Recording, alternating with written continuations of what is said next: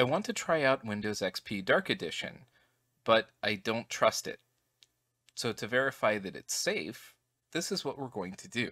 Here we have an ISO of Windows XP Dark Edition version 7 Rebirth, downloaded from the Internet Archive.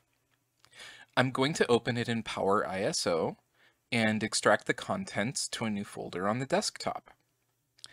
Then we're going to, I was going to say scan for viruses, but Windows Defender beat me to it. This is the exact reason not to trust unofficial software. It may, and in this case does, contain malware. I'm going to tell Windows Defender to remove the two files. Then, let's scan the folder with malware bytes. That scan came up clean. For good measure, let's scan the folder with McAfee Stinger. Also clean. That scan took over 2 hours to complete. If we look at the contents of the folder, you may notice it looks nothing like a standard Windows XP ISO.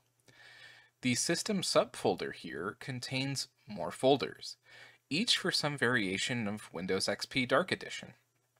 I really just want the original version.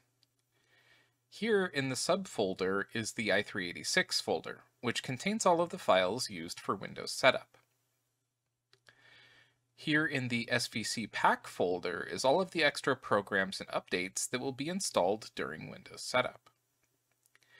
I want to copy this original Dark Edition folder to the desktop and delete the rest. Now I want to browse through the subfolders and decompress all the files. In the case of these cab files, they are also compressed, so I want to extract the contents of those as well. Now that we have the ISO completely deconstructed, I want to scan it for viruses again. Thankfully, that scan came up clean. I'm reasonably certain that the ISO is now safe to use.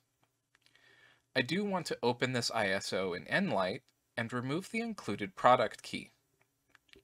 Also, I will take a quick look around to see if any other settings have been modified, or if there are any questionable registry keys that will be added post-setup. Everything looks good. Now to install it in a virtual machine. I want to go back to the host system and mount the VHD. Then scan it for viruses. I want to make sure this ISO is completely clean. Windows Defender found no threats. Malware bytes also found no threats. So we're in good shape.